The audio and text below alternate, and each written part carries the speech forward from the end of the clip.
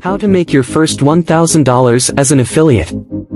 Affiliate marketing is an excellent way to make money online, but it can be difficult to get started. To make your first $1,000 as an affiliate, follow these 7 steps. Research niches with potential. Once you've decided that affiliate marketing is the right path for you, it's time to start researching niches with potential.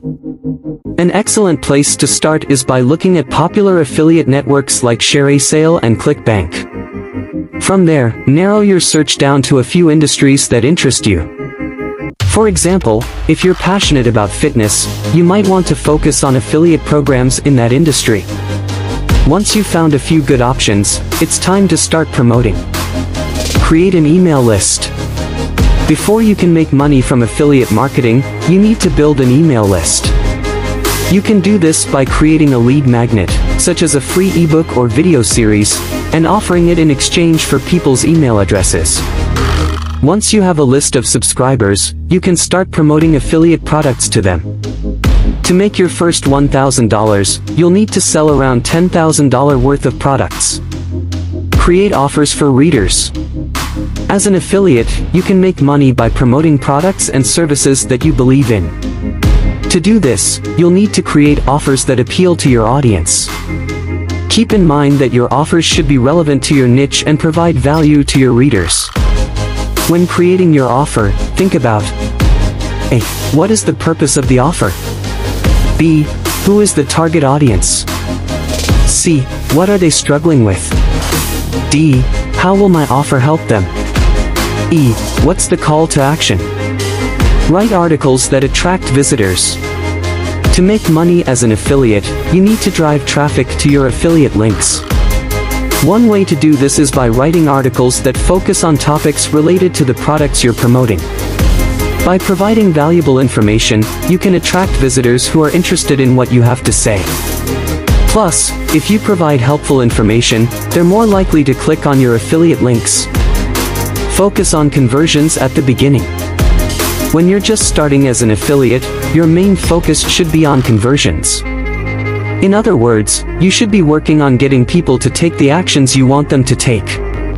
This could mean purchasing, signing up for a newsletter, or clicking on a link.